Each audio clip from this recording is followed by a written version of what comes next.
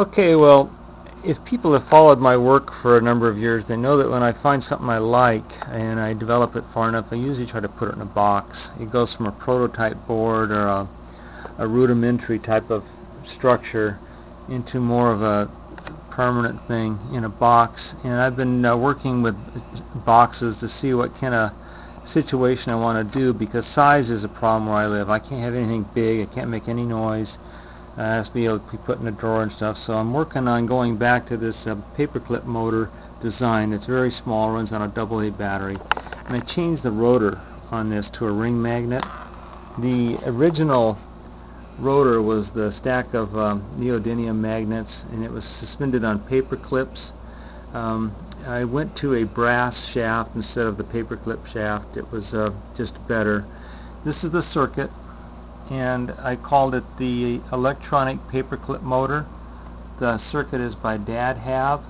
It is a variation of a circuit that S-Mart Creations. Mart and I worked on this back in 2011. It was a self-start circuit, and it's just been stripped down and modified slightly, but that's basically the same complementary transistor circuit that's been around forever, just modified as a motor circuit.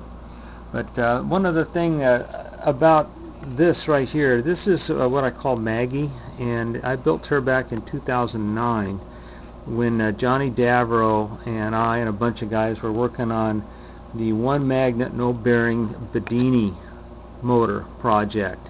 And I built this up to investigate satellite rotors with these ring magnets, which he actually came up with the idea of using a ring magnet, and then I've used it ever since. And this goes back to about 2009. Now the way I built this thing here, you probably notice there's a piece of plastic tape in front of there. Well, it takes a little ball, neodymium magnet, inside her to make her really function correctly. And this is a little alternator basically. It's a magnet spinning inside a coil of wire that makes an alternator. I use a bridge rectifier on the back to make it into a pulse DC, and out comes DC through her LED eyes.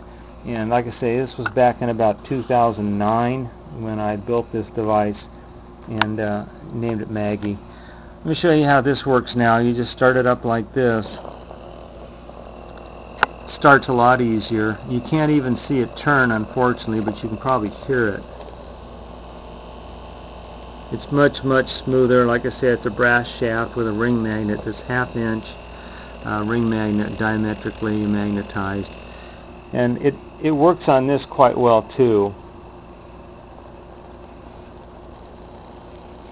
And Patrick was the first one that came up with the clue as to why this works. And you notice the magnets are different sizes. This is working like a worm gear, and it's interconnecting with this magnet here like a worm gear drive on a gear drive would work. And because they're mismatched, you can't link them up directly. You have to go into like a worm gear, like a differential on a car, and that's how that works. Now, once that gets going, I can use this here and extend the field.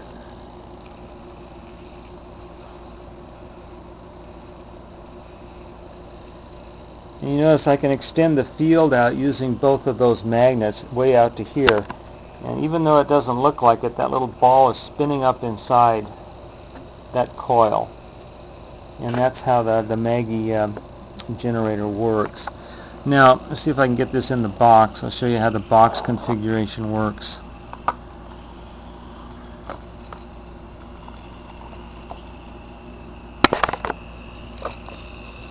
This was just go in a box, a better box, better arrangement, but the idea is this. Then you just seal it up. And now that's running inside it. You see the little light glowing through there. And it'll operate right through that box and spin up the outside magnets. Same thing with Maggie. You just sit there on top, and she's operated right through the plastic box or wooden box, anything that would not stop the magnetic flux lines. And like I say, once that magnet's going, then you can extend out this device here as a satellite.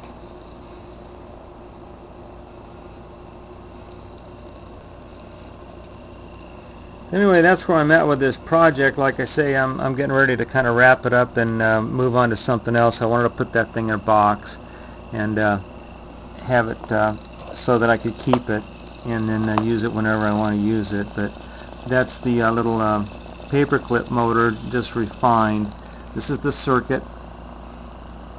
Freeze frame that and copy it. It's extremely simple.